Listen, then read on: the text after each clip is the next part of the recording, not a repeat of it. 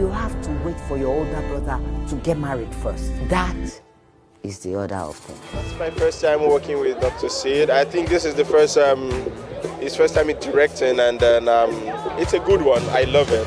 I love it. He's one director that you will be willing to work with because he knows how to make you give him what you want. First and foremost, my brother is the guy that is that is the director. But just at first, I just wanted to be a supporter. I just asked him, Sid, you're shooting a movie, how far now? What's in the album? And then he was like, oh, I'm sure let me send you the script so you can just see if you like the movie.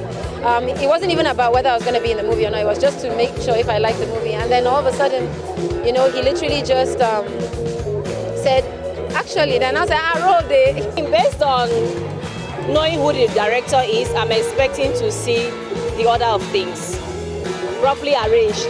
Director Dr. Sid made it very easy.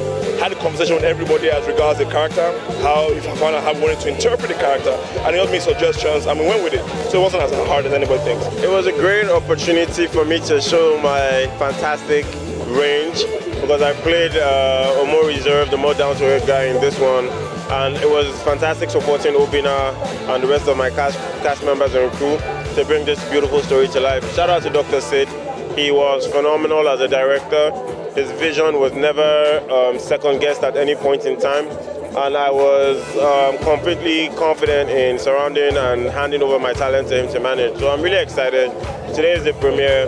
The movie starts showing on my birthday on the 10th of June.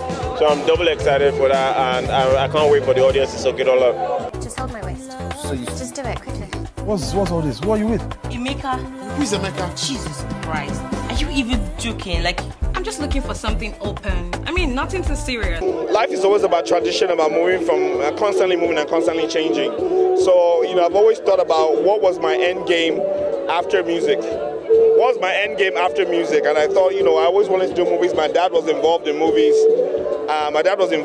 So it was something that I always wanted to do. I've always been passionate about it. I watched a lot of movies. I watched movies in a different way. I went to film school and I was like, you know what, I have to do this. And Film One came through with the production and co-production and said, let's make this film, which I found online. And I was like, you know what, we made it.